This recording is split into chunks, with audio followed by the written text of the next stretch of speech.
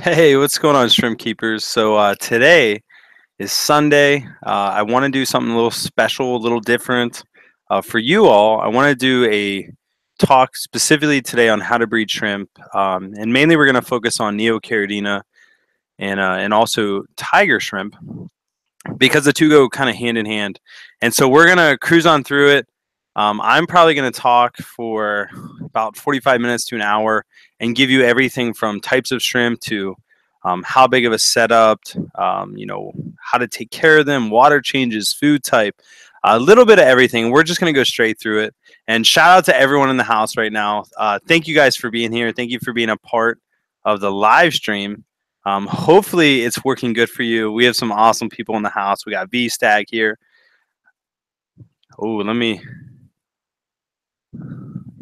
mute myself. So anyway, yeah. So we're gonna get right into. We're gonna start talking about everything that comes down to breeding shrimp, specifically the neocaridina. So shout out to everyone. We got Kyle's Fish Room. He's driving home. He picked up a huge order today.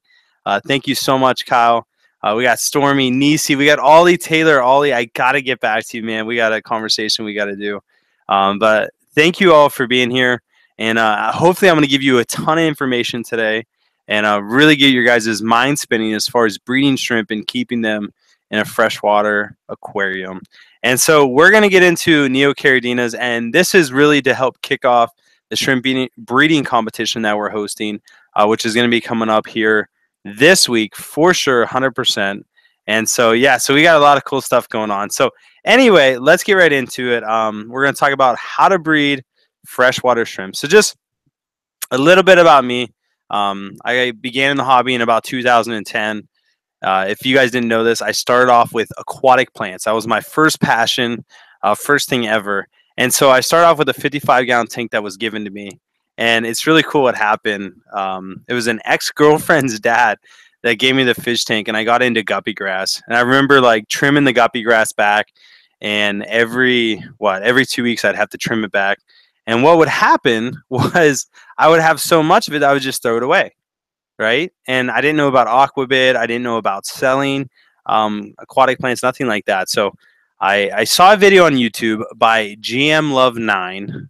This is the first YouTuber that I started watching. He doesn't really make videos anymore, but he did a tutorial on how to ship fish.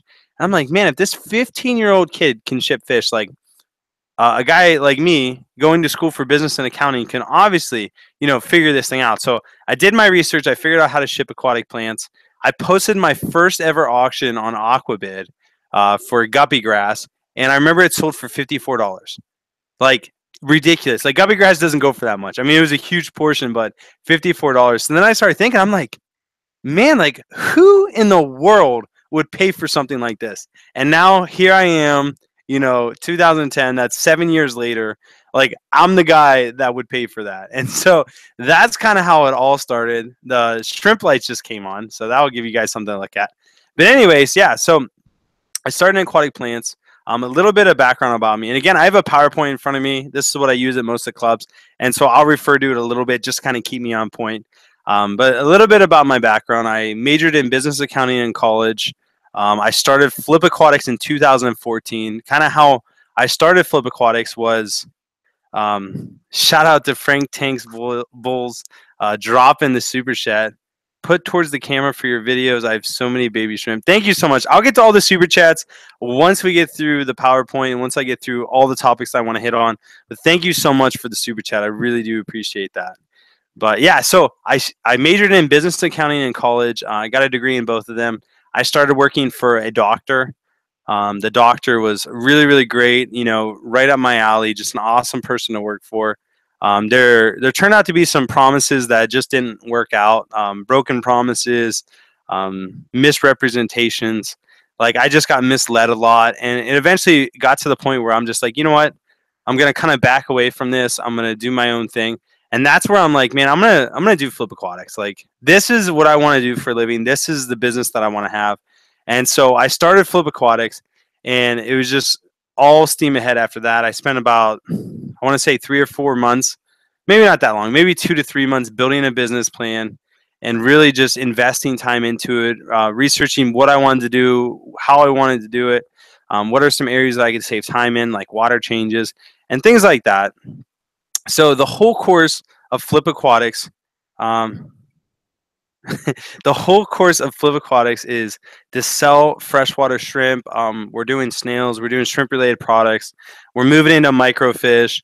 We're doing a little bit of everything for nano aquariums. And so in December of 2015, we eventually launched Flip Aquatics. And so a little bit about how the business all kind of sparked off and how it all got started is I started a YouTube channel. Go figure. You guys are watching me on YouTube right now. So in 2012, I began making videos for YouTube. It was just kind of something I wanted to do for fun. It was a good way for me to look back and kind of see where I came from, maybe 2 years down the road, and just kind of keep track of my journey. And I really just did it for the passion of it, the fun of it. Again, that's 5 years ago now.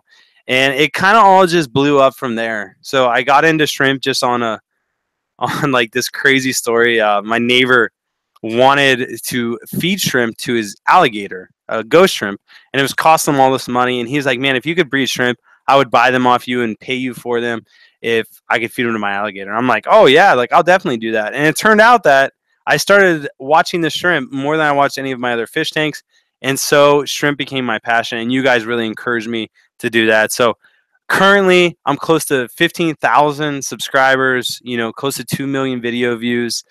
Just the love and the support is just everything to me. You guys really encourage me and push me. And when I need to pick me up, you guys pick me up. And when you guys need to pick me up, you guys, I'm always here for you.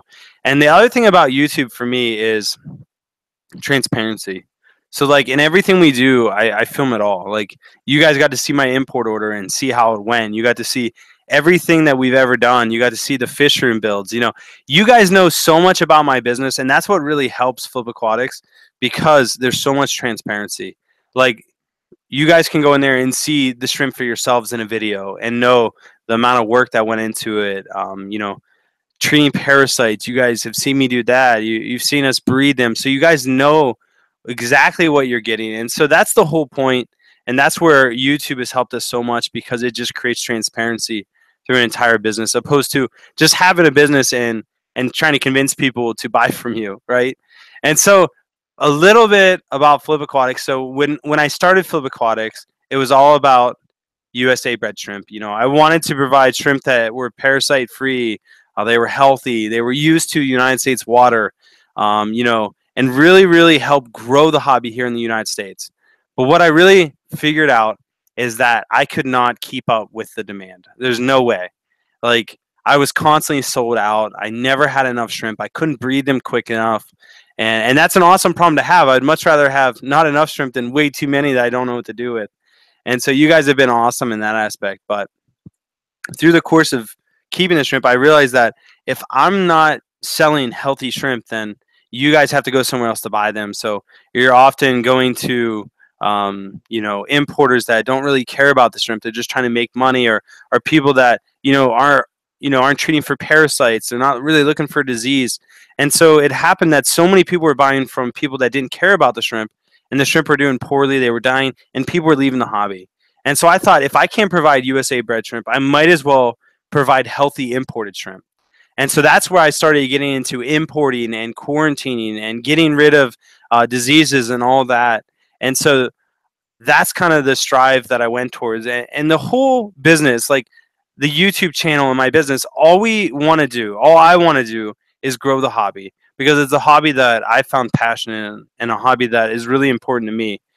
And it's just something that I really, really care about. So I want to really provide healthy shrimp for you all. And so that's a little bit about Flip Aquatics. And again, guys, I'm really not answering questions yet, and I apologize for that. What I'm going to do is I'm going to do this whole presentation. I'm going to talk to you guys about breeding shrimp, kind of go through the basics of everything. And then right at the end of the presentation, you guys are more than welcome to write down questions. We can go back and talk about certain things. And I would love to answer every question that you guys have. But thank you all for being here again. And so where did it all begin? Like, I started a business, but where was the first step? And so in 2014, My buddy Mitchell Chasser, shout out to him. We went to the Petco dollar per gallon sale, and I'm like, listen, I need to buy some tanks. And they're like, okay, like, yeah. And I'm like, well, I need a special order then. And they're like, well, we can do that. And I'm like, I want 40 gallon longs, and I think I got 20 gallon breeders. I'd have to look back on the video. And they're like, what are you going to do with all these tanks? I'm like, I'm breeding shrimp. Like, that is what I'm doing. And so for me, I went and bought the tanks because I knew if I had the tanks, like, guaranteed that I'm going to do this. And so we literally took we took his truck, which has a little 6-foot bed, and we stacked 16 40-gallon breeders in it. We had one ratchet strap, like they were just saran wrapped. Like, it was the most dangerous thing ever. We had to drive 45 minutes home. It took us like an hour and a half. Like, it was just insane. But that's kind of where it all started, and it's been a journey ever since. So currently we have a shrimp room. We have about 156 tanks going. 90% or somewhere around there are dedicated to shrimp. We do have some fish, and we do have some empty tanks as well. And so we're really striving to get all of our tanks filled. And it's been quite the journey. We're building a new shrimp room. We're gonna do some ponds. Like, it's just so many new things are coming along, and so it's just awesome. Like, it's amazing the journey that we've been on, and to have you guys come along on that journey has just been a true blessing. And so some of the shrimp that we sell the most of are definitely Royal Blues and Crystal Reds. Now, both of which were sold out of, but those are the two shrimp that really helped us get going. A cool story about Royal Blue Tigers is it's a beautiful shrimp that we were really well known for. We sold them all across the country. They're just an awesome shrimp. But my wife, Amanda, if you guys know her, she's this beautiful woman, like just an amazing woman inside and out. And I actually met her through having Royal Blues. So this is a cool story. So she messaged me on my business Facebook page. I got a message, and at first I look at it, I'm like, what? Like, there's this hot, 23-year-old girl messaging me about Royal Blues. I'm like, it's got to be a fake profile, right? And so we carry on this conversation. I go and check out her profile, and she's like a real person. Like, I'm like, this stuff doesn't happen, right? And so we messaged for about 30 minutes. I tell her to go check out one of my videos that I did on how to breed Royal Blue Tigers, and then she could get an idea of how to do them there. And so she went and checked out the video, and she said in her mind, she's like, wow, this guy sounds young. And so she like did some research and found out who I was, found my personal Facebook page, and then she messaged me on my personal Facebook page like a day or two later. And I'm like, man, this girl's kind of a stalker. Like, what is going on here? Well, she was cute, so I'm not about to say anything. And so me and her talked, and we ended up messaging back and forth on Facebook. I kind of gave her the cold shoulder. Like, I wasn't really interested. She lived in Indiana. I lived in Ohio. There's like 7-hour difference. And so, like, what are the chances that me and this girl are going to date or something? So I kind of kept blowing her off, and she just kept messaging me back and forth. And so we ended up like talking for like 6 months. And there was a pet store out in Indiana that I wanted to go visit. They wanted me to come out there and teach them a little bit about shrimp, talk about a wholesale account, things like that. And I went out there, and I was like, hey, I'm going to be in your area on this date. I was like, would you want to meet up? And she's like, yeah, like, I would love to meet up. We can, see each other, get to know each other a little bit better. And this was like 6 months after talking for a while. And so me and her met up, and it's just been amazing ever since. And we ended up getting married, like, I think it was 8 or 9 months later. And now we've been married for 8 or 9 months. And it's just been quite the Cinderella story, I guess. I don't know, but it's just been awesome. So I always tell people, like, if my business fails and I end up not doing shrimp or something like that, at least it led me to a beautiful wife. And again, inside and out, she is just awesome. And so, yep, we if YouTube did anything good for me, it got me a wonderful wife. Yeah, so that's always cool. But moving on. Sorry. The two major genus of shrimp are your neocaridina and caridina. So neocaridina are like your much easier to keep shrimp, whereas caridina are generally a lot harder. They required like buffered water usually, things like that. And so let's first talk about neocaridina. We'll go over just some of the basic care, things like that. So neocaridina, for the most part, they're very easy to breed. They come in like a multitude of colors. You get orange, you get red, you get blue, you get green, you get orange, you get everything. And so a lot of the shrimp that you guys will probably see like at fish auctions and things like that are going to be neocaridina. And like your cherry shrimp, those are neocaridina. For the most part, shrimp neocaridina do best in a pH higher than 7. I would say anywhere between 6.8 to like 8 you can usually get away with. They prefer harder water, so like if you're going by TDS, they prefer a TDS of about 200 or more. A GH of like up to, somewhere around like 10 to 15 is usually pretty good. A KH of like 5 or 6 is usually pretty good. As far as temperature, they prefer like 72 to 78 degrees, things like that. The price, they usually range in price anywhere between $1 for like your low grade cherry shrimp up to like $10 to $15 for like the really high grade neocaridina. And so just a couple types of cherry or of neocaridina is you have your cherry shrimp, which are the ones you normally see. You have, here we'll go through them all. We got fire reds, and so cherry shrimp get a little confusing. There's a grading scale. So you start off with cherry, then you go to sakura, then you go to fire red, and then you go to painted fire red. And all of these shrimp, it's just like how thick the shell is in color, how translucent they are. And so like cherry shrimp is your lowest grade. Like they're usually pretty splotchy, maybe clear with a little bit of red. And so that's where you get your grading scale. If you have one that's like solid, beautiful red, then that's probably either a fire red or a painted fire red. All right, so I get this question all the time. Like, what is the difference between a Bloody Mary and a fire red, or the Bloody Mary and a cherry shrimp?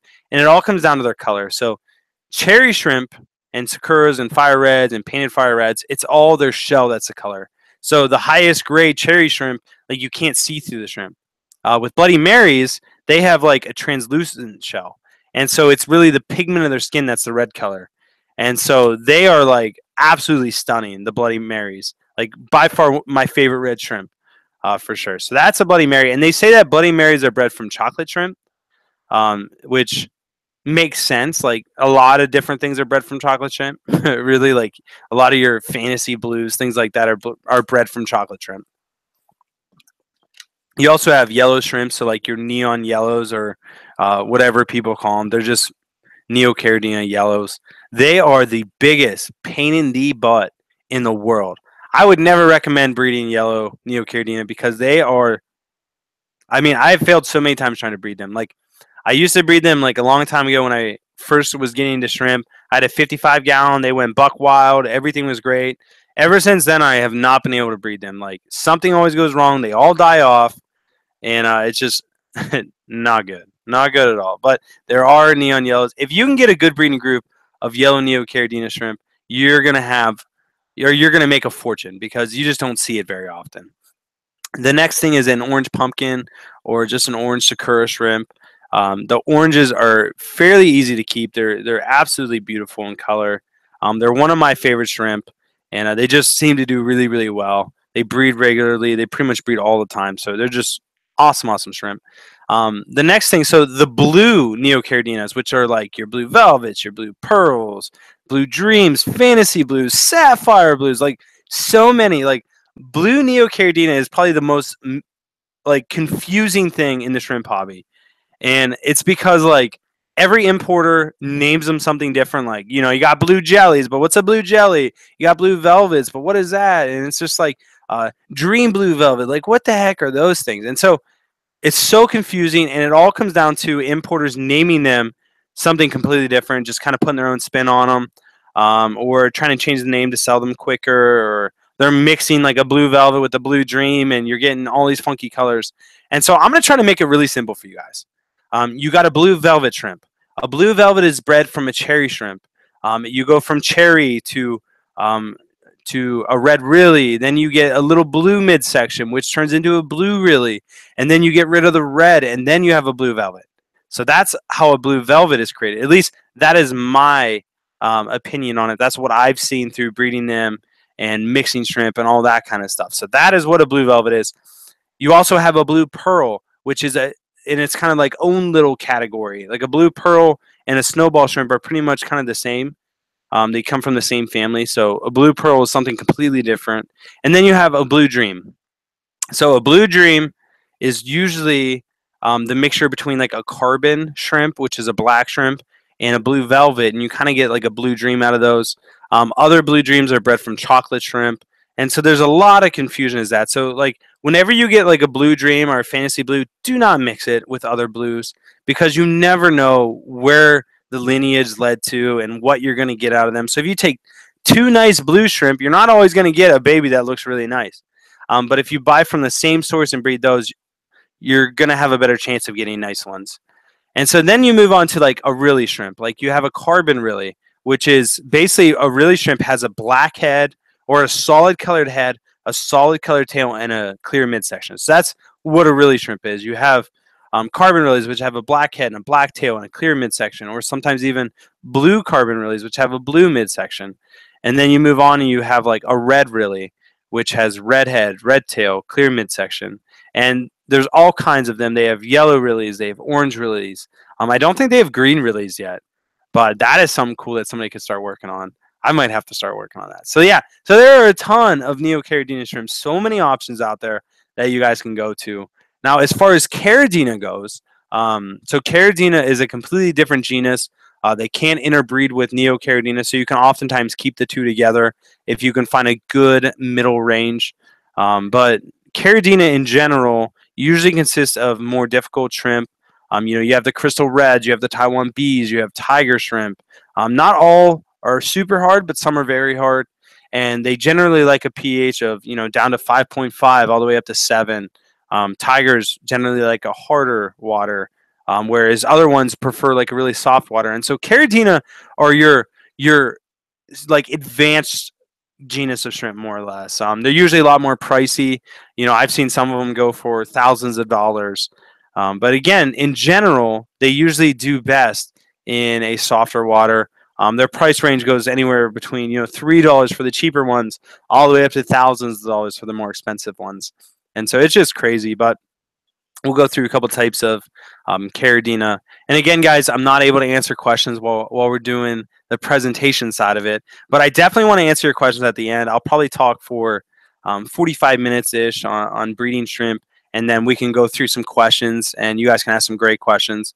And so if my mods in the house can take down really good questions and kind of shoot them back at me towards the end, I would love to answer any question you guys have. So be writing them down, taking notes, and I would really appreciate that.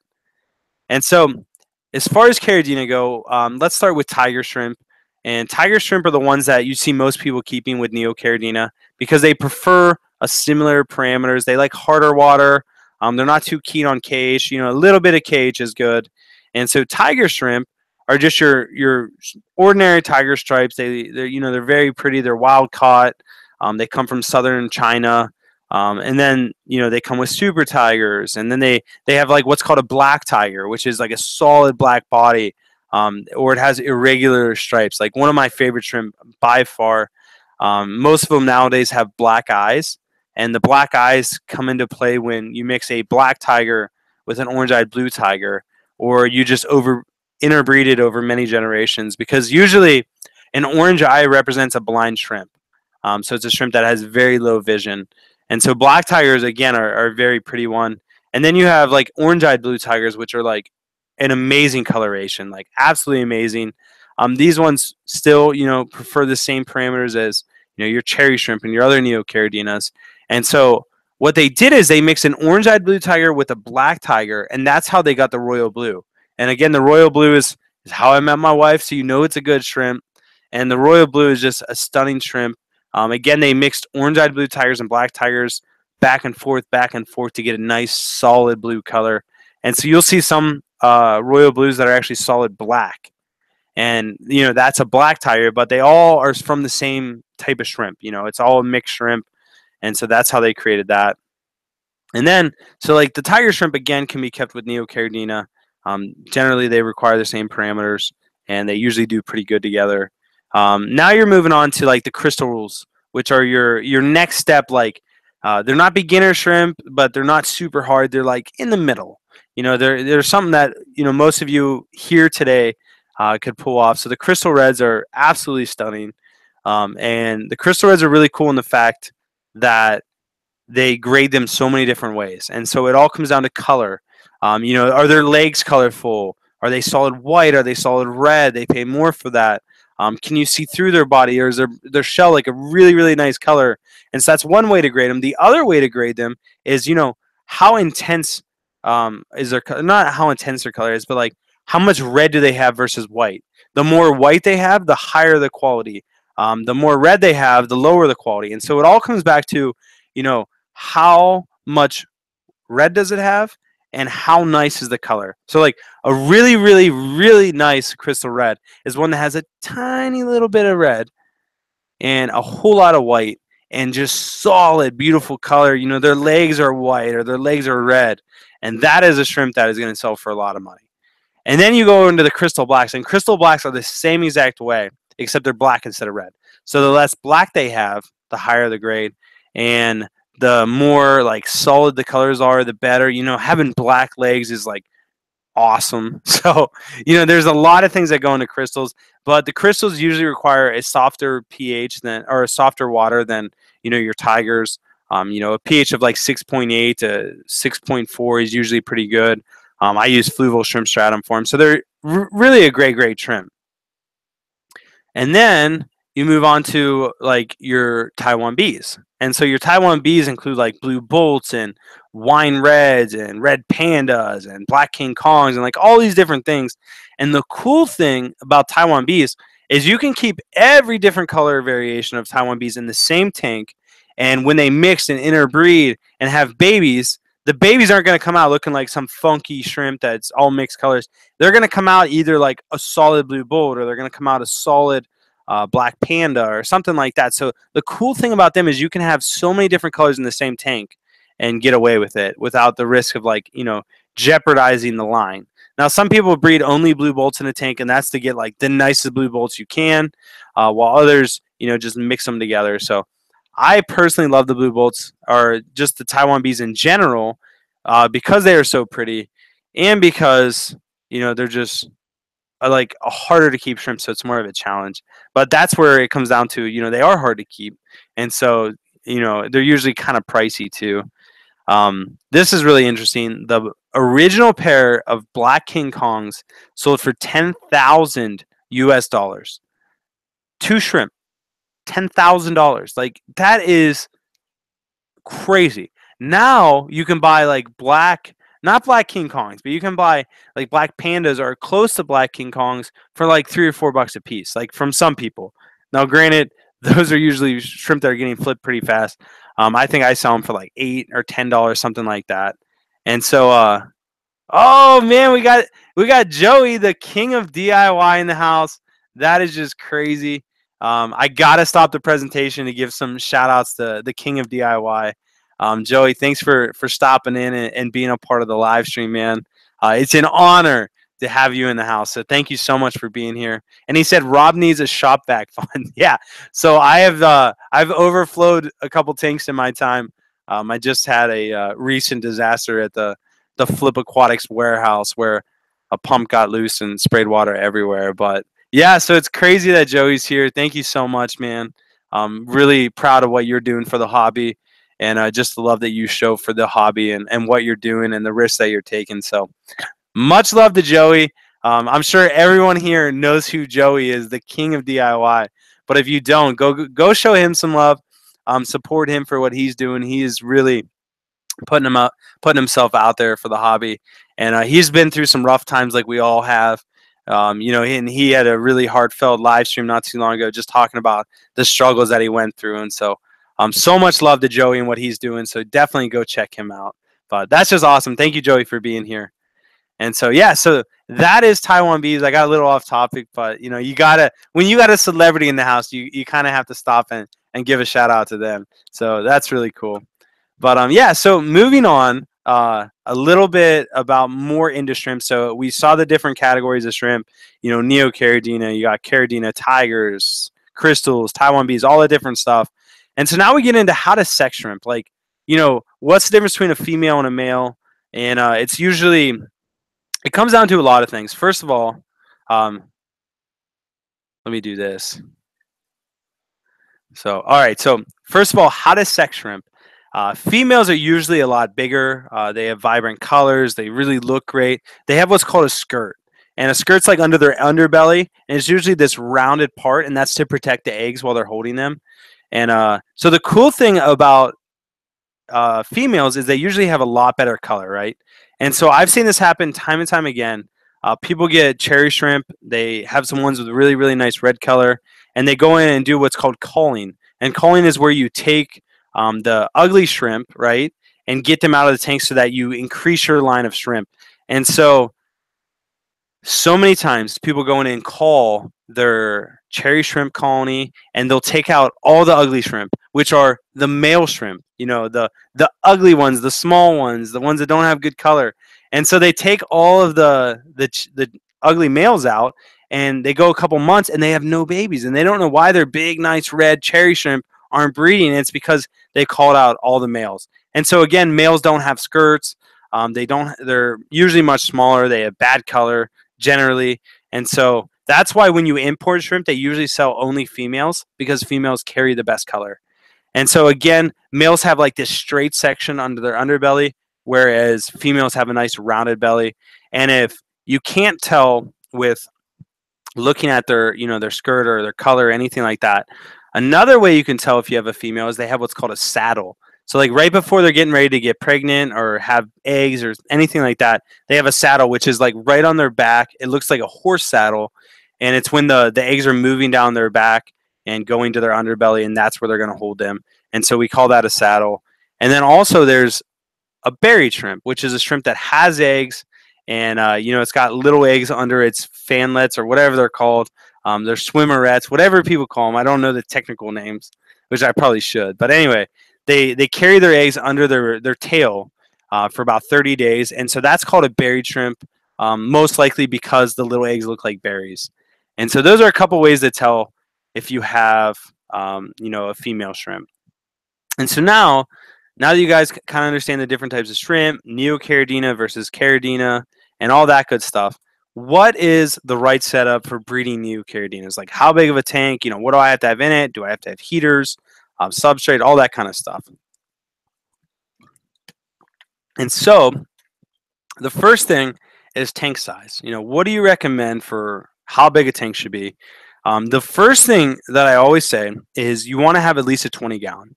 And the reason for that isn't because a 20-gallon long or a 20-gallon, you have to have that. But it's a lot easier to maintain. So the more water volume you have, if you make a mistake, the less the mistake is going to play into effect. Where if you have a 5-gallon tank, if you don't constantly top that tank off from evaporation, the parameters are going to shift so much that it's going to stress the shrimp out, and eventually they're going to die. And so a 20-gallon long usually gives you some room for error. It gives you the ability to make a few mistakes and not kill your shrimp off entirely. And so I always suggest going with at least a 20-gallon long. And that's just what I found is easy and works for my schedule, because I know how busy I am. And so I don't want to be messing with, a 5-gallon tank, or even these tanks behind me. You can see there's some evaporation here. There's some evaporation here. There's some algae growth, which is good for shrimp. We'll get to that later. But yeah, it's just tough to keep up on water changes and evaporation, everything like that. So 20 gallons is always good. And real quick, we got another super chat. Rack Cross in the house, dropping a $5 super chat. He said, "Hey y'all, first time newbie here, soaking it up. Thanks for sharing the great info, Rob." Thank you for being here, Rack. I really appreciate the super chat and you being a part of this little live stream. And so thank you. But yeah, so the right setup for neocaridina shrimp. The next thing is filtration. What is the best filtration? If I'm going to set up a tank, what should I use? Where do I get it? All that kind of stuff. The first thing is sponge filters. So sponge filters are always a great option. You got the API sponge filters. You got the sponge filters that hang on the side of the glass and have 2 little tubes on them. Now, those ones aren't really my favorite. Even the API sponge filters, it's not my favorite option. We're actually getting ready to come out with a type of sponge filter that we'll be selling that hopefully it won't leach anything, because usually with the API sponge filters, sometimes you get cracks on the bottom, and it's something that it doesn't really cause problems, but it could. And so there's a lot of questions, and they get clogged up easy and they just don't work. And so sponge filters are okay, but not all the time. And the other thing that we found is a great like absolutely amazing sponge filter is the Matten filters. Like it is just an awesome filtration system, and we actually sell these on our website. And this isn't a sales pitch in any sense of the imagination. There's also Switch Tropicals that sells them. There's a lot of great places you can get or Matten filters from, but Matten filters are so good for shrimp tanks for the fact that they literally take up the whole side of the aquarium, right? And then there's a little lift tube that shoots water out of it. You know, it can be driven by a pump, it can be driven by air. But it's just an amazing filtration for the fact that it takes up a whole wall of the aquarium, and that creates not only good flow throughout the aquarium, but it also creates a huge bed for shrimp to be feeding on, constant food source, you know, great bacteria, just the surface area that it takes up. And so Matten filters are by far the best way to go as far as filtering a shrimp tank. Now you can go to like mechanical filtration or like your aqua clears, canister filters. But the only thing with that is like shrimp are going to get in there. They always find a way, you know, whether they're baby shrimp or adult shrimp. And so making them safe for shrimp is a little bit more difficult, and it's more expensive, all that kind of stuff. So I always recommend, you know, use Matten filters if you don't mind the look of them. If you do mind the look of them, go with sponge filters. If you don't like those, then you can go to like your hang on the backs or, you know, other type of things from there. So substrate. What substrate should you use for your shrimp tank? Neocaridinas, I always recommend pool filter sand. It is by far the best, cheapest sand that I've ever gotten my hands on. You can buy it from, I think Lowe's and like Home Depot and those places sell it. I personally never bought it there. I always go to a spa/pool supplier and get it from them. They always have it. It's usually $10 for a 50-pound bag or something like that. So it's dirt cheap. It's really clean because it's for pool filters. And so that is my go-to substrate. I usually keep about ½ an inch in the bottom. Now, if I'm doing plants, I might do a little bit more to give the plants something to root into. But ½ an inch is perfect. And again, it's so cheap. The other substrate that we've used for neocaridina is fluval shrimp stratum. Again, that is an amazing cheap substrate.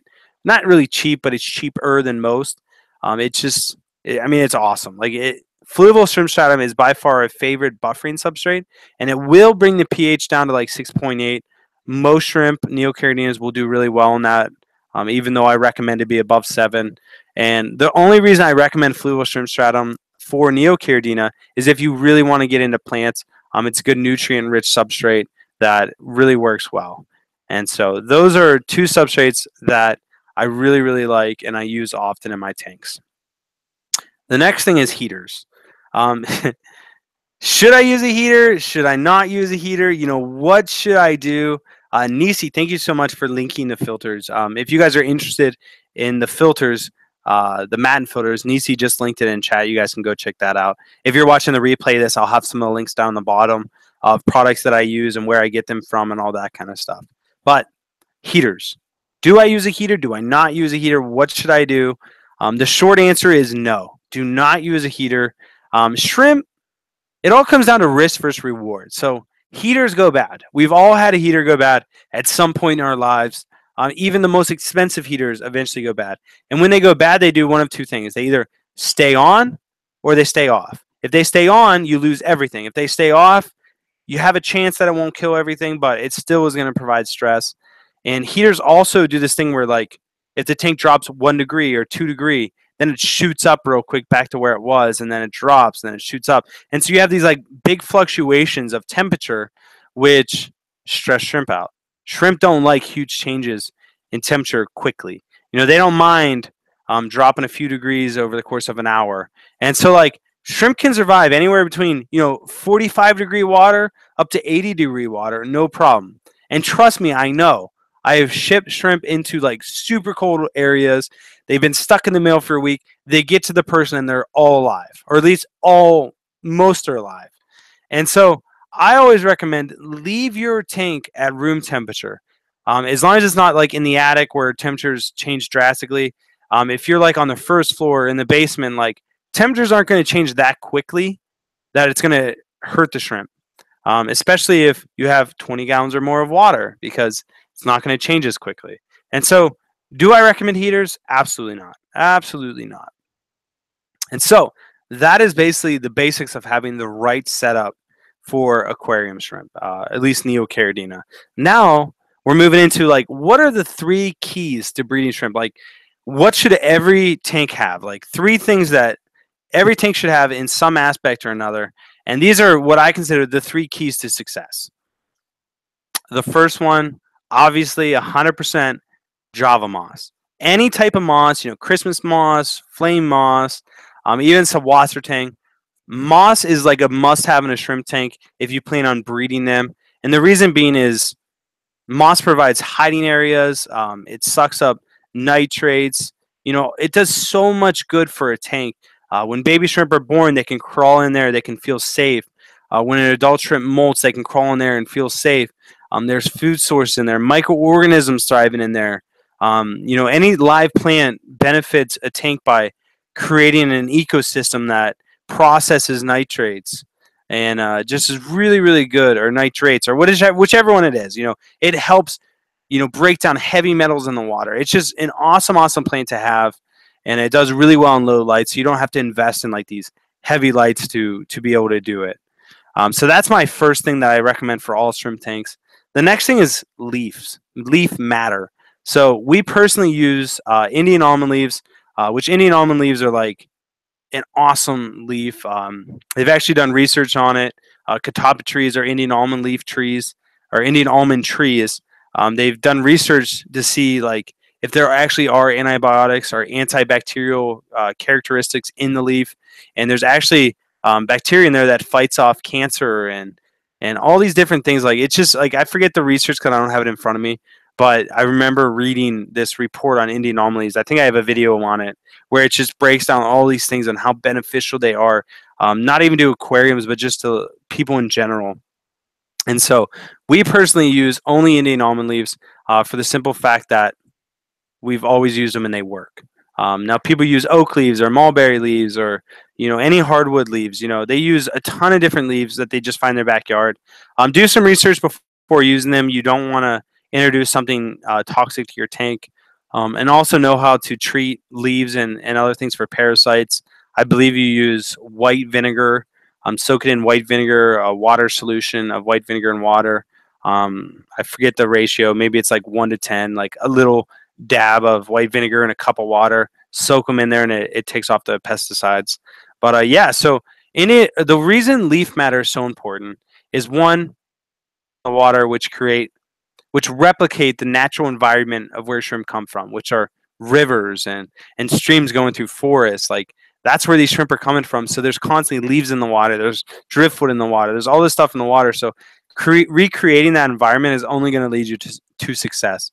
And leaves also break down. Microorganisms in the water break the leaves down, and shrimp eat the microorganisms. They do eat some of the leaf. And so all these things play into effect. Leaves also provide hiding areas for the shrimp. So leaves in general are a really, really good way to provide shrimp with a natural habitat. The next thing, the last thing. So the third thing that is a key to success for breeding shrimp is driftwood. Driftwood.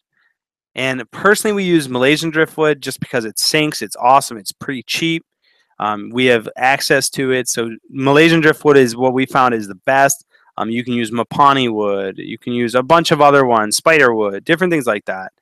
And so what wood does is, again, it leaches tannins. So we've talked about that with the leaves. And that creates like a healthy environment for the shrimp.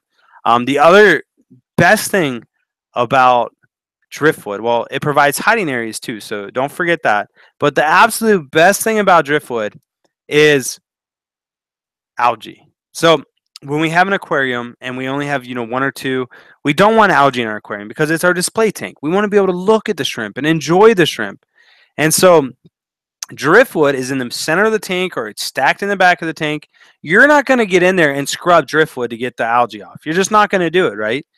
It's just not feasible. You're not going to pull the driftwood out and scrub it and put it back in there.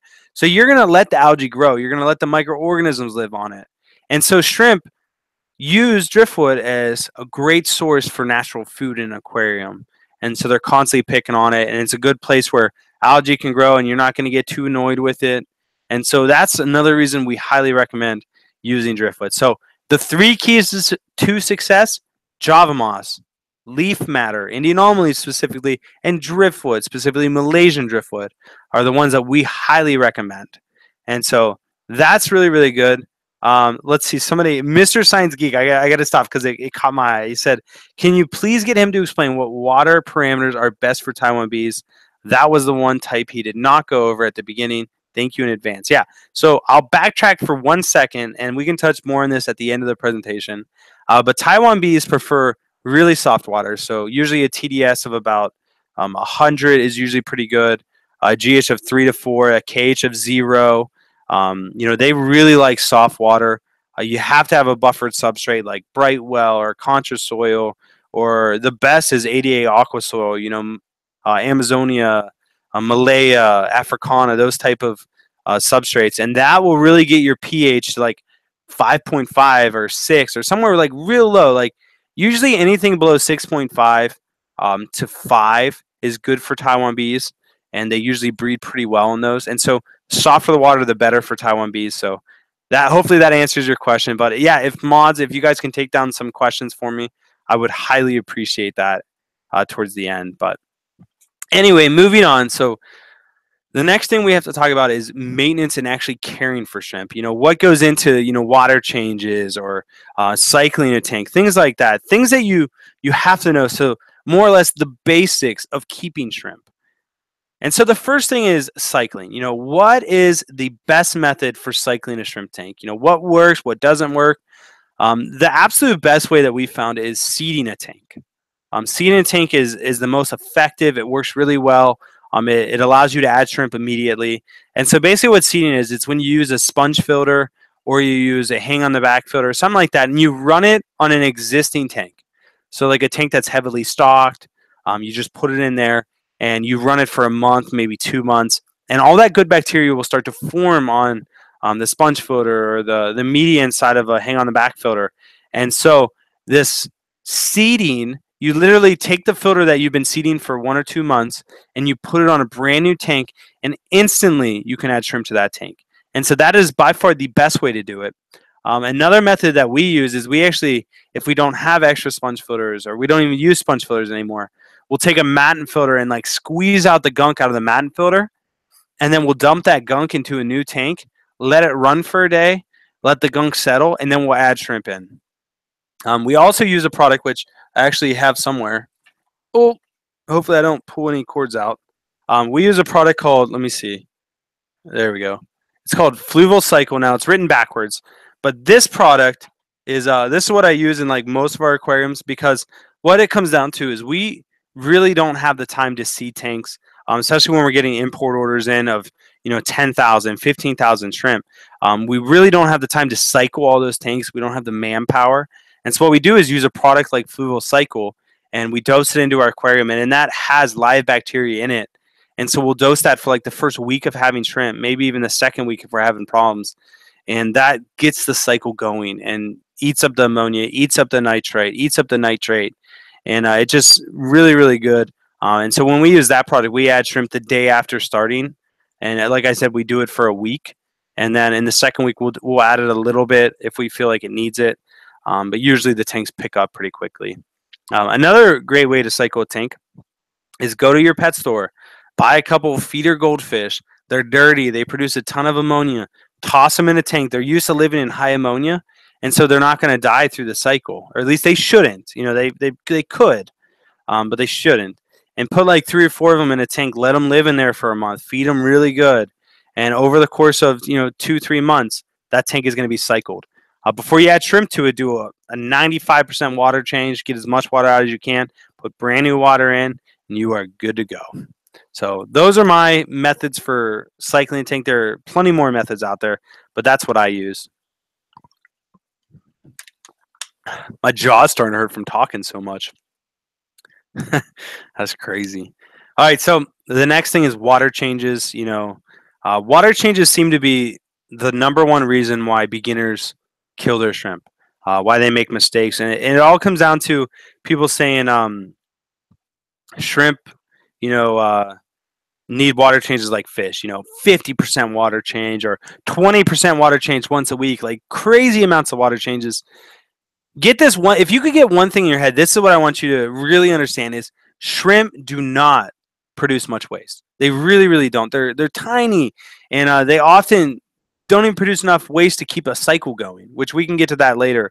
Actually, we can just talk about that now. So shrimp do not produce very much waste. Usually when you buy shrimp, you get 10 of them in, you put them in a tank, you did 100% water change on the tank before you got them.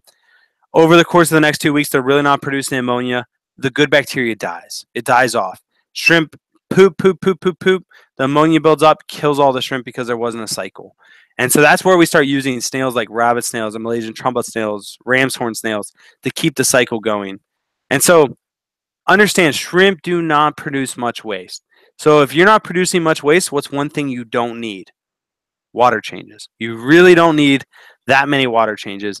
And so I personally do about a 15% water change once a month. So it's very, very minimal. Some people breed shrimp and they literally do no water changes. Like they'll go 4 or 5 months without doing them. For example, I have a cherry shrimp tank, 75-gallon cherry shrimp tank. I literally did not do a water change on it for 6 months. And they were breeding and doing excellent. It was right in the window, algae everywhere. And they just did fine. So shrimp do not need water changes, at least not very often. And so 10% once a month is usually more than efficient. But you have to make sure of one thing. Do not go overboard on feeding because leftover food will kill shrimp tanks. It really will. And so when you do a water change, what do? First of all, you need to do what's called topping off a shrimp tank.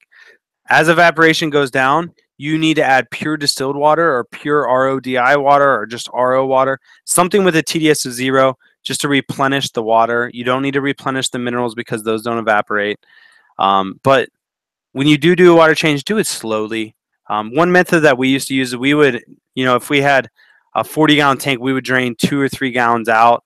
And then we would fill a bucket up with 2 or 3 gallons. We'd set it on the rim of the tank, like where the two corners come together. We'd set it up there. We'd take an airline tubing and knot it, like so it's barely dripping in there, and maybe do like a gallon an hour, like just ridiculously slow. Because if you're running sponge filters and mat filters, they really don't need, high water levels. They'll just keep running, and so just drip it in or run it in with an airline tube, like just nice and slow. Never rush a water change because shrimp cannot handle drastic changes in temperature. If you're not having your water the exact same temperature, like let's say it's 5 degrees off, and you do a big water change, you're going to wipe out a shrimp colony, or at least you're going to stress them out and lose some. And so just easy on the water changes. And if you do that, you're really going to start seeing a huge impact in how the shrimp are doing. And so the next topic is feeding. What is the best food for feeding shrimp? How often? What do you do as far as feeding shrimp? And so new tanks need fed more often. A brand new tank with not a lot of algae, not very many natural food sources. You want to feed them, 2-3 times a day if you can, in very, very, very small amounts. Just feed them little bits. The other thing, when you have an established tank, you're most likely having driftwood in there, Java moss, Malaysian drift, or Indian almond leaves, things like that are providing natural food sources for them. And so honestly, you don't even need to feed them every day. Feed them one day here, another day, or skip a couple days. Go on vacation. It's not a big deal. So natural food sources are a great way. But if you're actually feeding your shrimp, what types of food do you feed them? One thing we recommend is powdered food. So like one of our best products, number one foods is Bacter AE by Glass Garden. We do sell it on our website, so you guys could check it out there. We're running very low on it though, so we need to get another order in, which hopefully will be in soon. So Bacter AE is by far one of the best. It's little ground up microorganisms, bacteria, biofilm, all these good things. You literally sprinkle on top of the water. I have many videos on Bacter AE, how to feed it, all that kind of stuff. And if you guys can't find it, I'll help you. Just send me an email, rob@flipaquatics.com, and I'll lead you in the right direction. And so with the powdered food, it literally spreads throughout the whole tank. It's like it's snowing. Baby shrimp can find it easily. They don't have to compete with adults. Baby shrimp, when they're first born, they really don't move around much. And so putting food exactly where they're at is where you're going to really increase your baby survival rates. And so that's one thing. Another thing is vegetables, spinach, carrots, dandelions. A lot of people feed dandelions. And how you feed these things, I learned this recently, is if like cucumbers don't sink, right? They float. A lot of vegetables float. So what you can do is freeze the food, and that breaks down the cell walls, which saturate the food in water. And so when you go to feed it after it thaws, things sink instantly. So freezing any type of vegetable will get it to sink instantly. So that's something really cool to know that I picked up on recently. Another type of food is your specialty shrimp foods. One thing I do not want you guys to do is fall into the marketing scheme behind specialty shrimp foods. It seems like when I first got into the shrimp hobby, every 2 months there was like a new best shrimp food. Like this is the one that's going to change the shrimp hobby. Like constantly, everyone's coming out with a new type of shrimp food. And specialty shrimp food, you literally buy this kind and buy that kind, and I'll try this. And next thing you know, you have so much shrimp food. And so the only shrimp food that I 100% stand behind is Bacter AE. The other one that I feed all my shrimp is a product called Shrimp King, and I use complete mineral and protein. I think I have some down here. Yeah, right here. And so Shrimp King Complete. Let me see. Let me get that on camera. Again, it's backwards, so you guys aren't going to be able to see it. Shrimp King Complete is one of my favorite foods. The things I like about it is when you feed it, when you put it in the water, it instantly like starts flaking apart. The shrimp can grab a piece, run away with it. There's no competition for food. It's very, very great as far as quality of food. They really are awesome about their food. So I highly recommend Shrimp King Foods. Again, we have them on our website, at least the ones that I use. I am experimenting. Recently, when I did an order, he sent me a bunch of other types of food that are Shrimp King products that I'm trying out. I haven't yet. I'm going to, and if I really like those, then I might start offering other ones. But right now, the ones that I highly recommend are Shrimp King Complete, Shrimp King Mineral, and Shrimp King Protein. The mineral just gives them extra minerals. The protein gives the females a little bit better chance of producing eggs and recovering from eggs. So like when you start seeing females with eggs dying, it's probably because she had a protein deficiency after having the eggs and just died off. There's a lot of reasons why shrimp die, but that could be something that could be causing it. So just know that. The other type of food is leaf matter. And so, again, going back to Indian almond leaves, breaking down microorganisms, leaf matter is just a great way to have in your tank, or a great thing to have in your tank. Indian almond leaves usually run between 50 cents to $1 a piece, so they're not crazy expensive. If you don't have a budget for it, go out in your yard and pick up some oak leaves, or try some other leaves. Any type of fruit leaf like apple trees, things like that do really well in shrimp tanks. And so definitely try out some leaf matter. You're not going to regret it, I promise. The last thing is biofilm. Biofilm is by far the best shrimp food you can have. The only thing is getting it to grow. So biofilm for me, like to explain to you guys what it is. If you ever put a new piece of driftwood in your tank with no fish, no shrimp, no nothing, and it starts to fungus, it has like white cloudy fungus on it, that's biofilm. Hello. And so usually shrimp eat biofilm so fast that you never even see it. But if you can get some biofilm growing, you're really going to do your shrimp some justice. And so, so that's as far as feeding and what types of food I recommend and different things like that. Now, moving on, there's two things you do not want in your shrimp tank. Two things. The first thing is a parasite. It's not really a parasite. It's just like a parasitic insect or whatever. It's just an insect that's not good for your shrimp tanks. It's called Hydra. It is a little stinker. It's like this little tube type thing that has tentacles and they grab your shrimp. See, I'm looking at myself on camera, so that's why I keep looking over. Because right here I got like my presentation and the comments and all that kind of stuff. But Hydra is it's a type of, I don't even know what it is, if it's an insect or what, but it comes from the jellyfish family and has these little tentacles that literally reach out, and when a baby shrimp goes by, it captures them and it eats them. Or if an adult shrimp goes by, it will sting it or grab it. And, adult shrimp can get bacterial infections from them. The other thing is planaria. Planaria are like the little worms. They got triangular heads. They got a little mouth in the center of their body, and they're like little leeches almost. The way to tell if it's planaria versus like detritus worms or something like that is the triangular head. Always look for the triangle. So these are two things that you do not want in your shrimp tank because it will cause bacterial infections. It will kill baby shrimp. They're just vicious, vicious little creatures. So if you do have them, how do you get rid of them? I use a product called fenbendazole. You can get it as a dewormer. Panicure C on Amazon, 1 gram packs. Usually for 3 1 gram packs, it runs about $10 for Panicure C. It's just a great product. You literally dose 0.1 gram per 10 gallons of water. I just literally sprinkle it on top of the water. I let it be in the tank for about 2-3 days, and it will kill off all the parasites for sure. It just decimates them. And so that I highly recommend. After using it once, wait about 2-3 days. Do a water change on your tank. Not because the Panicure C or the fenbendazole is toxic, just because usually killing off all those parasites or the planaria or hydra usually causes a little bit of ammonia spike, and so you want to do a water change just to get that ammonia out of the water. So that's something I really recommend. And so I want to move on to, so that's like your basics for shrimp, like pretty much everything you need to know in a summarized form. And so I'm sure we'll have some more questions as far as that goes. But moving on, so a few things to watch out for when buying shrimp, like what should you look for? How do you know if it's a good seller versus bad seller? And so the first thing when you're buying shrimp that you want to watch out for is importers.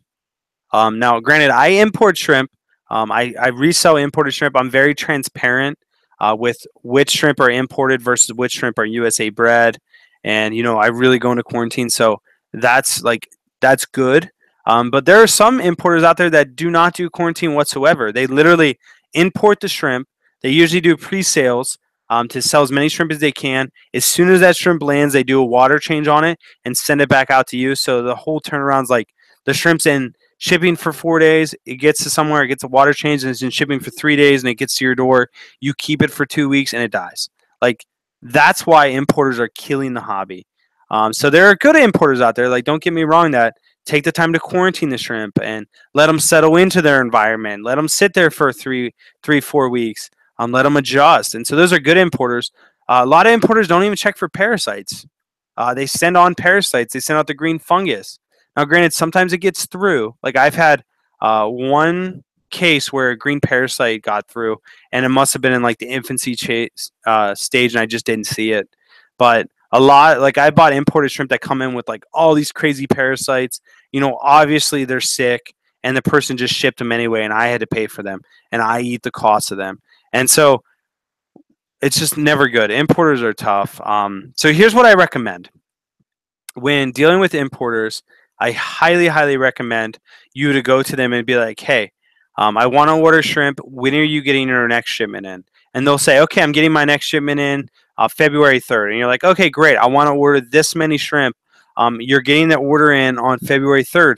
How soon can you ship my shrimp to me?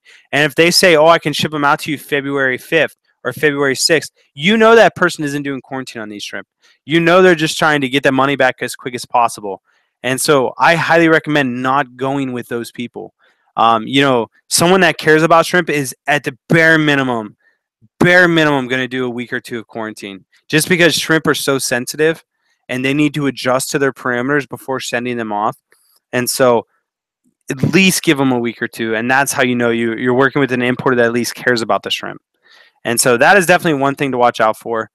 The other thing to watch out for is shrimp that you buy. You might not only, someone might say they're USA bred, but they might not be. And so you always want to watch out for two parasites, one of which is Vorticilla and the other one is Scutarilia, which are these little parasites that attach, like if this was the rostrum of the shrimp, right? The nose section. They're little parasites that literally attach to the head of the shrimp. Now, they won't kill the shrimp, right? They won't kill it. The only time they can kill it is if it's such a bad infection or so many of the Vorticilla or Scutarilia, it will like suffocate the shrimp. Like they won't be able to eat because there's nowhere to shove food in their mouth because there's so many of those parasites. And so these ones are really bad, and you really see these a lot in imported shrimp. And what happens is most of the time imported shrimp will come in and they won't have any, but they'll have like all these little white dots on their gill, and those are the eggs of the Scutarilia and the Vorticilla. And so basically what you do is look at the shrimp, see if there's anything on the rostrum, or see if there's any white speckles in their gills. And they're usually laid in like little patches of 10 or 20 eggs, something like that. So definitely be on the lookout for those. An easy way to treat them is aquarium salt. You pull the shrimp out, or as soon as you get them in, put them in a bucket, put them in a quarantine tank, and every like couple days treat them with aquarium salt. A cup of, or what is it, 5 cups of water for a tablespoon of aquarium salt is usually a pretty good formula for getting rid of it. The other thing you could use is fenbendazole, which this is what I use, which again is the dog dewormer. I dose it straight to the tank, and as the eggs hatch, it kills them. And so you really don't see spread of vorticilla or sclerotinia if you're dosing the fenbendazole. But it can be somewhat harsh on shrimp if you use it for long periods of time. And so the aquarium salt is probably a better option if you have that much time to devote to it. And usually the eggs hatch when the shrimp is molting. And so the eggs will hatch. So this is my theory, and this is kind of what I've seen. So shrimp hatch, right? Or shrimp molt, the molt comes off, the eggs in the gills hatch, and then while shrimp come over and pick at the molt because they eat their own molts, that's when the eggs come up, they reattach to the gill, they come back up, they attach to the head, and then they release eggs as they're attached to the head, and then the shrimp really breathes in the eggs, and that's where it gets stuck in their gill. That's just my philosophy on it, my view on it. I don't know if that's correct, but it's what I believe. And I don't know, there might be better research out there that says otherwise. So I need to do some more research as far as that goes. But those are those two parasites. Again, fenbendazole will definitely take care of them. The last thing to really watch out for when buying shrimp is a disease or a parasite called Elabiopsidea. It's the green fungus. It attaches to the underbelly of the shrimp. If you're not looking at it carefully, it will almost look like the shrimp is buried. And so definitely be looking out for that. Really, it's a nasty disease that there is no cure for it. I mean, there's some people that said they've cured it, and they might have, but it could have been a fluke. There's no definitive, this is a product that kills Elabiopsidea. There isn't that yet. And hopefully there will be. But Elabiopsidea comes from usually neocaridina being bred in Taiwan in ponds. It's just a pretty brutal disease. There's really no way to cure it, like I said. So if you find a shrimp with this green fungus looking thing under their underbelly, get them out of the tank as quick as possible. Don't even, I would just euthanize them, kill them off as quick as you can, because they are going to die. They're going to suffer. It's better just to have a quick death and get them out of your tank, because once your shrimp dies, this stuff spreads. And so you really need to be on top of it. So this is one thing that when we do our quarantine, we really are looking for not only vorticilla and Elabiopsidea, or vorticilla and sclerotinia, but we're looking for Elabiopsidea, and that is one where we never wanted to get through. And so far, we've gotten one case of it, and we're not 100% sure if it was our shrimp. The guy said he bought a couple sources of shrimp, and it was in the shrimp. But it could have been ours, and so we take blame for it. And so far, so good. That was the only report of it. But Elabiopsidea is a vicious disease. And so the last thing, and then we'll go into some questions. The last thing you want to watch out for on shrimp is a thing called a bacterial infection. The shrimp actually turns like a complete white color, like cloud. They get it like a cloudy color. Like every part of their body is like white, and that's a bacterial infection. It either means like there's some parasites in your tank that are biting the shrimp, like planaria or hydra, or you just have really bad water quality, something like that. Like there's something in your tank that is causing them to get a bacterial infection. And when they die, like when a shrimp dies from a bacterial infection, the other shrimp will start eating it, and that's when it really spreads quickly. So you need, like, whenever you see a shrimp that has a bacterial infection, like that cloudy color, pull them out, separate them, put them in their own specimen container or something like that, and you will be happy you did that. Do a water change on your tank, because obviously something's going wrong in there. Check for parasites, things like that. Oftentimes, people get bacterial infections and muscle necrosis confused. Muscle necrosis is where the inside of the shrimp is a solid white color, but the outside isn't. So it's still clear, like the legs are still clear, the abdomen area is still clear. It's just their tail, like the inside of their tail gets a cloudy color, which muscle necrosis is pretty much just a protein buildup on the cells. It usually happens in older shrimp, or shrimp that have bad genetics. So it's not really contagious. Like if the shrimp dies and other shrimp eat it, they're not going to get muscle necrosis.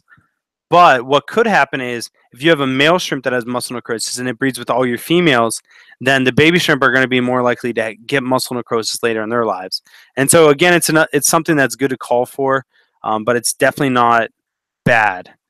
And so muscle necrosis is something that you can leave it or you can take it out. It really doesn't matter. But bacterial infection, you definitely want to treat for.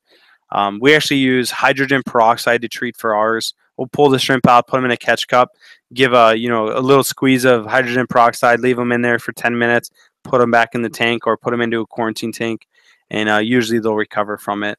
But again, there's probably something wrong with your tank if you're getting bacterial infections. And so that is the basics to breeding neocaridina shrimp. I hope you guys enjoyed that little presentation, but I really appreciate you guys being here. And we're going to do some questions. So I'm more than fine with answering as many questions as you guys have and really diving into it. And so I'm sure there's going to be a lot. We might go a little bit longer. I know Corey from Aquarium Co-op stream starts at 8. But if you guys have some good questions, I don't want to leave them out. I know we only have 10 minutes. So we might go a little bit into Corey's stream, and that way everyone can ask their questions. So if any of the mods wrote down questions, if you guys could link those right now, I would be very appreciative of that. Let me crush this bottle real quick. Here, I'll mute my mic for a second.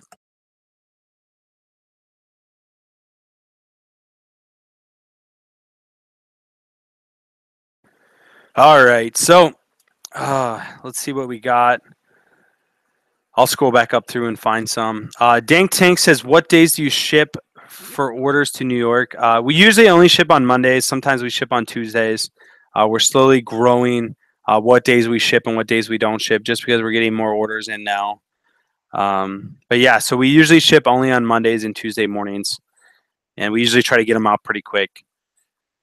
D from Brooklyn said, I wonder if saltwater shrimp have these diseases. That would be interesting. I know I've seen some saltwater shrimp with a thing that looks like Elabiopsidae, but I'm really not sure what it was. But yeah, so that's definitely something. Raxillion says, can you recommend a good cocktail sauce? No, I can't, but that good question for sure. That's funny.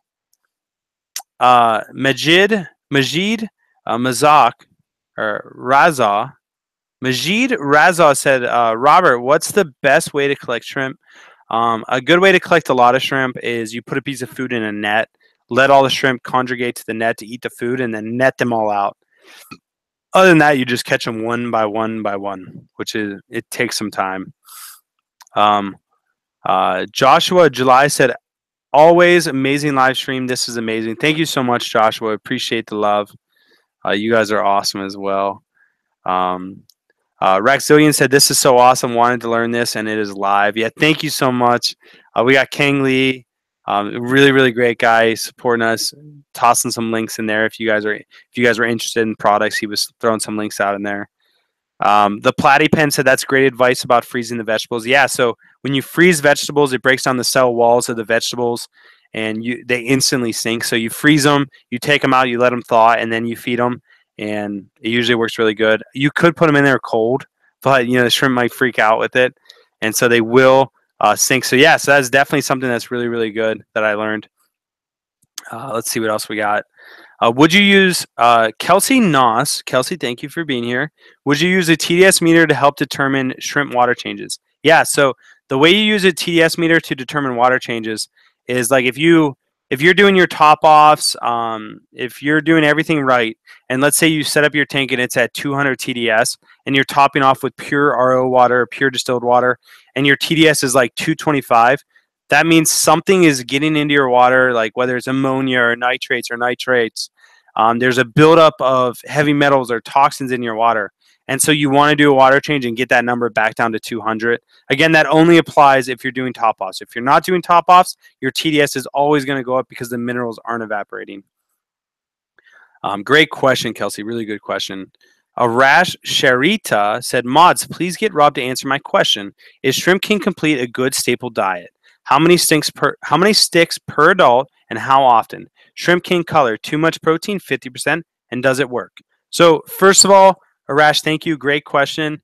Um, your first question is Shrimp King Complete. Is it a good staple diet? Yes, 100%. That's what I use for all of my tanks. It's a really, really good food. It's extremely easy to break, so you can feed it in small portions. It is an awesome, awesome food. It's one food that I would highly recommend if you would just want to feed one food. You said how many sticks per adult shrimp and how often? I would say an average stick is about a quarter of an inch, and I feed about 1/3 of a stick per 10 shrimp. So it's not very much. You can feed a couple times a day. You also asked Shrimp King Color, too much protein, 50%, and does it work? So I personally do not feed color enhancing foods for the reason that I don't want to do false advertisement. I don't want to make a shrimp look great and then send it to someone, and the shrimp after 3 months looks terrible. And so, does it work? Yes, I'm sure it does because they wouldn't sell it if it didn't work. 50% protein is a little much. No, because you're not going to be feeding it too often. Like you'll probably feed it once or twice a week. So a little extra protein will never hurt them. And so yeah, so those are really really good questions. So thank you for asking them. Let's see. I know we're starting to get some more questions from some of the mods in the bottom. Let's scroll up. I want to get to the first one. D from Brooklyn said RO water versus treated tap water. So here's the deal with tap water. Tap water, the water plant that you're getting it from doesn't always tell you what they're treating for. They might be putting chemicals in the water that aren't toxic to humans, but could be extremely toxic to fish. There might be a bacteria in the water that they don't know about that's toxic to fish and shrimp. And so treated tap water usually most of the time will be completely fine, depending on when you live or where you live. But you also run the risk of something slipping through the tap water and killing your tank. And so for me, it's risk versus reward. I could pay a little bit extra for RO water and remineralizer, but I eliminate the chance of something getting through and killing all my shrimp. And so that's why I always choose RO water, just because I know that I can get the perfect parameters and I can do it without risking the lives of the shrimp. Thomas Kraft, thank you for being here, Thomas. Thomas is also a really, really great guy that I really value him as a friend, and he's been a big supporter of mine. And so, Thomas, thank you for being here. But he said, my cherry shrimp from you are breeding like crazy. Should I be worried about overpopulation? That is great news, Thomas. So thank you for sharing. He said, I have a canister filter and thriving moss in a 10-gallon. Yeah, so what I would recommend is if someone was worried about overpopulation, a good way to keep your shrimp population in check is if you have multiple tanks, you can literally, every time your shrimp give birth, move your adult shrimp to a new tank and then let those babies grow up, sell all the babies. And by that time, the shrimp should have bred again in their new tank, and you can take them out and move them back and forth. So you can have two tanks that are set up with identical parameters, and you can continuously move the adult shrimp back and forth and then sell the babies as they get older. And that also helps the babies grow a lot faster. JAWB Tetra Tank says, do you like Mongolian leaves or magnolia leaves? Yeah, honestly, I've never used them. Dwayne, if Dwayne's in the house, Dwayne Kitchell, he actually sent me a bunch of them for free. And so he really hooked me up. So I'm definitely going to start using them. I just haven't yet. So I'll give you my feedback on those in the coming weeks as I experiment with them and as I use them. And real quick, shout out to everyone in the house. There's like close to 200 people here. It'd be really cool to hit over 200. But thank you guys all for being here. I hope you really enjoyed the presentation on how to breed shrimp and answering some questions. And like I said, we're going to probably spend the next 10, 15 minutes answering more questions. And so if you guys have specific shrimp questions that want answered, please drop them in the comments. And if I don't get to them, I'll probably incorporate them into a video. So please feel free to ask. It's always better to ask and then not ask. Mackenzie Ferguson said, how would you suggest acclimating newly bought shrimp to your tank? Drip acclimation? That is an absolute amazing question that I did not touch on, but I should have. So how you acclimate new shrimp, it depends on a few factors. This is how I do it. If I got shrimp in a breather bag or, what are they? Cordon breather bags or lifelong breather bags. If you get them in breather bags, I always drip acclimate them because you know that there is an ammonia buildup because there's an equal exchange of oxygen and carbon dioxide. And so with regular breather bags, I will leave them. I'll either float them in the tank by putting a Tupperware container in there and setting them in the Tupperware container. That way, the Tupperware container gets to the tank temperature, which brings the bag to the tank temperature. Because you can't float breather bags, it depletes the oxygen and suffocates the shrimp. And so with breather bags, I put them in a after they're temperature acclimated. I put them in a cup. I drip acclimate them usually over the course of a couple hours. If I get them in a regular bag, so like with air in it and it's not a breather bag, I usually temperature acclimate them. And then as soon as I cut the bag open, I'll dump them into a net and put them in the tank because without using breather bags, you run the risk of ammonia spikes in the tank and or in the bag. As soon as you cut the bag open, the ammonia will become toxic because the pH will shoot up because of the oxygen coming into the bag. And that's a whole nother video, but we'll get into that in another video. But anyway, I've killed many shrimp due to ammonia spikes as soon as getting them in. So I've learned if they come in a regular bag, I just cut the top of the bag after the temperature acclimated and throw them in the tank. But Mackenzie, another really, really good question. Kyle Laferty said, any idea why my female blue velvet shrimp would be dropping her eggs? This happened the second time I've noticed for her. The parameters in your tank are off. So either the parameters are off and she's not liking the parameters, but she's breeding, so the parameters shouldn't be too far off.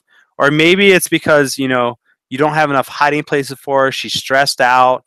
Maybe you have too many males in the tank. So I would try first limiting the amount of light that you have on. Maybe you're keeping your light on for 12 hours a day and it's just causing extra stress. So give her some more hiding places and hopefully she'll hold her eggs. If she's not holding her eggs, then I would start worrying about adjusting certain parameters in the water. King Lee said, King Lee, I actually got that one. That was a great question. Thank you for reposting that. That was from a rash about the Shrimp King food. Let's see. Ezekiel Leo said, I have a question. I want to buy these Neos from this one breeder, but he keeps his shrimp at a TDS of around 120. My TDS is at 250, so will that be an issue? Should I expect any deaths? Ezekiel, the first thing I recommend is, first of all, TDS doesn't mean anything. Like, TDS is a bad measurement when you're just going like, hey, they have a TDS of this, I have a TDS of this. What you need to know is what creates that TDS. So like, is that like, I could have a can of Coke that has a TDS of 200, but that doesn't mean my shrimp would thrive in a can of Coke. And so you really have to figure out what is going on with the TDS. And so I would test his GH and his KH, so his carbonate hardness and his general hardness. And if your general hardness and carbonate hardness are pretty close, then you're not going to have any deaths whatsoever, even though your TDSs are so far off. And also, it's easier to go from low TDS to high TDS than it is to go from high TDS to low TDS. So I would say, depending on what your TDS is made of and what his TDS is made of, you are going to be completely fine by getting neocaridina from him. That's what I would say. D from Brooklyn said, hey, Dank, let's group buy, ? Yeah, if you guys want to do a group buy, that'll save you on shipping for sure. It's always better to buy in groups. Matt said, do you breed caridina generally? Let's see. Let me Google and see exactly what those are. Oh, no. So those are the Sulawesi cardinal shrimp. I currently do not breed them, although I'm working on getting into it. With this new room, I'll have the space to be able to do it. And at that time, I'll give you some more feedback as far as how to breed them. I'll make all the mistakes so that you don't have to. So that's the way we'll handle that. But yeah, so I don't have any tips yet. Need more shrimp, get busy. Oh, so somebody just said they checked my website. Nothing is in stock. Need more shrimp, get busy. So we are running a little bit low on stock, although there should be a decent amount of shrimp still in stock. I know we have blue velvets. We have carbon lilies. We should have red lilies. We have orange sakuras. We have some crystal blacks, some snow whites. Like, we still have some shrimp, but we're waiting for the next import to come in. That should be coming in the next 2 weeks, which means the shrimp should be available towards the end of summer. Mooney 1029 said, are you going to have any black rose anytime soon? So yeah, the black neocaridina, again, we're getting a huge shipment of them in the next 2 to 3 weeks. And so they'll be available within a month and a half, I'm guessing. And yeah, so those are one that sold really, really well for us. And so we're definitely going to get them back. Yeah, so very, very cool. D from Brooklyn said, "How's the wife's tank doing?" The wife's tank back here is a Taiwan B tank, and it's been doing really, really well. It has about 2 inches of evaporation right now, which isn't good, but it also has a ton of algae in there, which is really good for the shrimp. It has a huge plant load, and so it's been doing really, really well. And so yeah, for sure. Valley Fish says, "You ever use the glass shrimp net?" Yes, I actually have one. I will be doing a video on the glass shrimp net here in the near future, and that is an awesome product that I do recommend. The only thing is, don't drop it because it will break. Neon Tetra Aquarius said, "Will you do a contest for newbies like me to win some nice shrimp?" Yeah, so you got to join the contest we're doing right now, which is a shrimp breeding contest, and we could have the following year we'll have a newbie award for the person that is newest and just entered and did the best. Dwayne Kitchell said, "Rob, can you spend a second talking about how a shrimp behaves before they die, like swimming in tight circles or such?" It depends on what the shrimp dies from. So, like, usually, generally, if a shrimp's gonna die, it usually likes being by itself, so it'll go hide, and it'll just stay still. Like, it won't swim its swimmerettes very much. It'll just kind of be still. Most of the time, shrimp die before they molt or during molting, and so if that happens, you'll usually see them like flicking around the tank really fast, or like moving around awkwardly, or maybe they're flipped over on their side, but they're still moving. So that's usually a failed molt, and that's one way they die. But as far as behaviors, I'm really not. Other than those, I'm really not sure of too many. But that's a very, very good question. Yeah, Kyle, I did answer your question about why your shrimp are dropping their eggs. This is DVR, so you can scroll back and get that. It's probably about 10 minutes ago. But most of the time they drop their eggs either because the parameters are off or they're stressed. So I just said add some hiding places and you'll be good to go. And then if that doesn't work, we can talk about changing some parameters. But let's answer some quick questions. I know it's a little after 8. So we want to wrap up here in the next 5-10 minutes. But yeah, I definitely want to answer some more questions. Catfish Cave asked, assassin snails in a neocaridina tank. Assassin snails will eat shrimp. They definitely will. Most of the time they won't, but they definitely can. And so it's risk versus reward. Are you okay with having a couple shrimp get eaten by assassin snails? If so, then use them. If you don't want to lose any shrimp, then don't use assassin snails.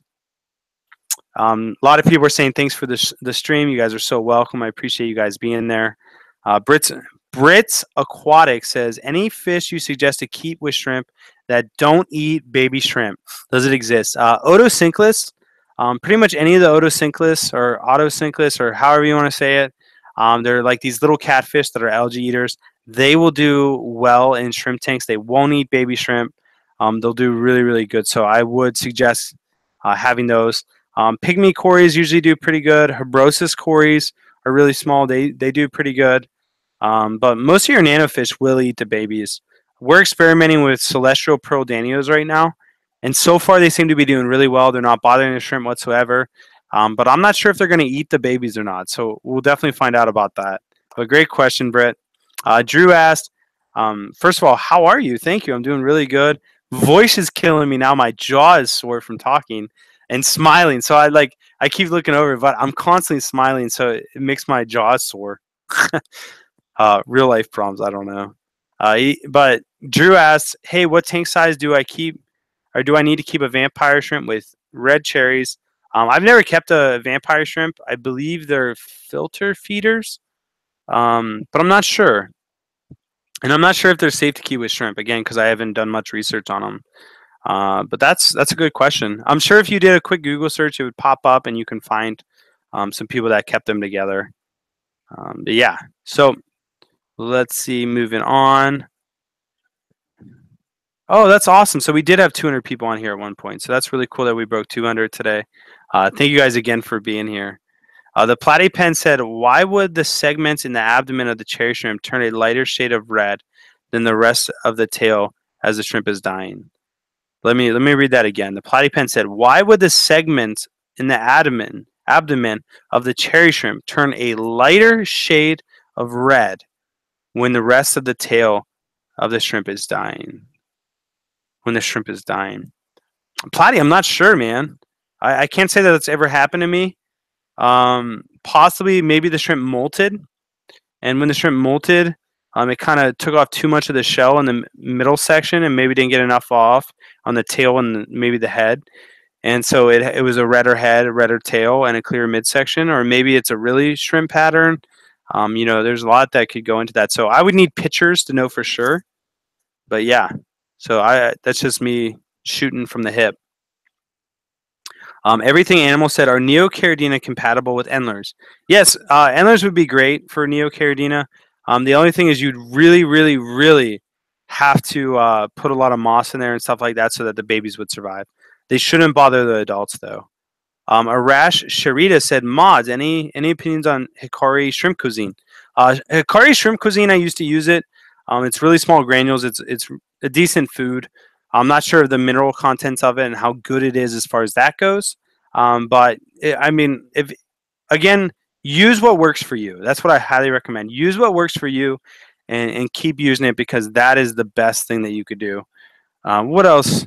We got Pentley Pasco said, I might have missed this, but for tangerine tigers, do they do okay in soft water? I'm in the Seattle area and our water is pretty soft out here. Tangerine tigers do best in soft water. So that is an exception to the tiger rule. Tangerine tigers do really, really, really, really, really well in soft water. So yes, Seattle area, if you have soft water, tangerine tigers will do good for you. Johnny Marin said, how are your PRL doing? No specials come out anything soon? So we definitely are going to be doing specials in the near future. We're definitely going to open up people to get into the shrimp competition. It's just been a busy week, so that's definitely something that's going to be happening over the course of this week. But the PRL are doing great. We're definitely going to be ordering more, and they are fantastic looking, like super high quality for how much they're going for. And so I really, really like them. And again, PRL, the only difference is between a PRL and a crystal red is that a PRL was never mixed with like a golden or anything like that. So it's more of a pure line. And so I get that question quite a lot. Let's answer 2 more questions and then we'll call it a night. Tyrone Cortez says, what tank size do you use in breeding? 20-gallon longs are by far my #1 breeding tank. I really, really like it. So that's what I recommend to everyone. Mestiza said, I may have missed it, but when will starter packs be restocked? Starter packs will be available starting again here this week. One of the days this week, I'll get them updated, and they'll be ready to go again. We are waiting on Indian almond leaves to come back in stock. Our shipment of Indian almond leaves should be in this week, so we'll be able to ship the starter packs next week. Last question, Sharon Kinney says, will cory cats eat baby shrimp? Not the really, really small cories like pygmy cories or Hebrosus cories, but pretty much all the other cories will eat shrimp. They even eat adult shrimp from time to time. But yeah, so first of all, we have the shrimp competition coming up. You guys definitely check that out. Check out my video. King Lee posted in the description. I'll post it in the description, so check that out below or somewhere up here. But yeah, so we got the shrimp contest coming up, which is going to be a lot of fun. We have some specials on the website coming up, so definitely check out flipaquatics.com. I appreciate you guys being here. Hopefully you learned something, and I look forward to seeing you guys again next week. But before we end, my man Ollie Taylor dropping a $10 super chat. He said, hey man, can you shoot Ken $10 to soften the blow of his tank hiccups on his birthday? I know it's not much, but we're gutted for him. So yeah, Ollie, I will definitely pass the $10 on to him and let him know that you said that. Thank you so much for dropping a super chat. Ollie, I really appreciate you. As soon as this live stream's over, I'm going to send you a message on Facebook and we can finish our conversation. But much love to all of you. Thank you for being here. And I hope you guys enjoyed this little talk on how to breed neocaridina shrimp. You guys made a great week, and I'll talk with you guys soon.